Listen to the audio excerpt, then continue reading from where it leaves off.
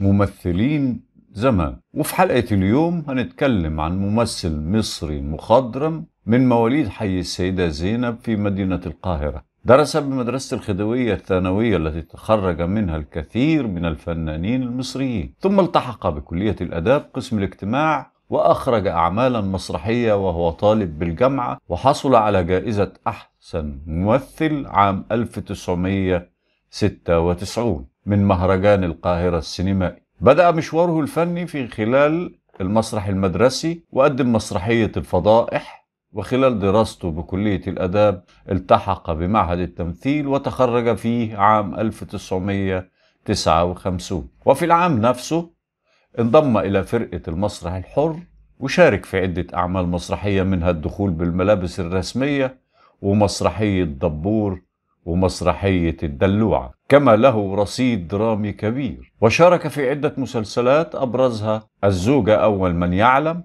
وكوم الدكة، وأرابيسك، ورأفت الهجان، وعلى نار هادئة. وسينمائيا شارك في أفلام الهروب، وضد الحكومة، و30 يوم في السجن، الذي لعب فيه دور مدحت الشماشيري وفوزية البرجوازية وغيرها، رغم عدم أدائه دور البطولة في أي عمل فني، إلى أنه قال: أنا مش حاسس بأي ظلم، بالعكس أنا واخد أكتر من حظي كمان.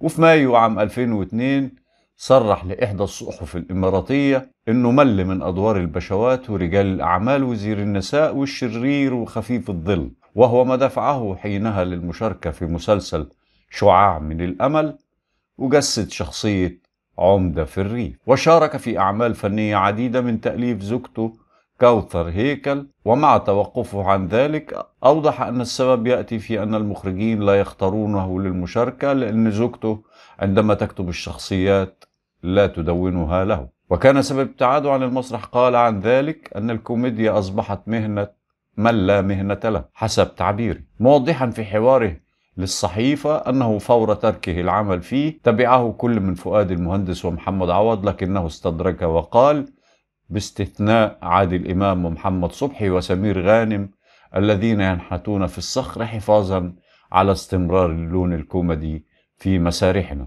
قدم خلال مسيرته الفنية العديد من المسرحيات والأفلام والمسلسلات ومنها الإذاعية، كذلك السهرات التلفزيونية. خلال مشواره الفني قدم أكثر من 250 عمل فني. حاز على جائزة أفضل ممثل في مهرجان القاهرة السينمائي الدولي عن دوره في فيلم المرأة والسطور في عام 1996. تاريخ ميلاده كان 8 أغسطس سنة 1933. توفي بعد أن أصيب بأزمة قلبية حادة خلال توجهه لموقع تصوير أحدث مسلسلاته، وكان اسم المسلسل ومضى عمري الأول.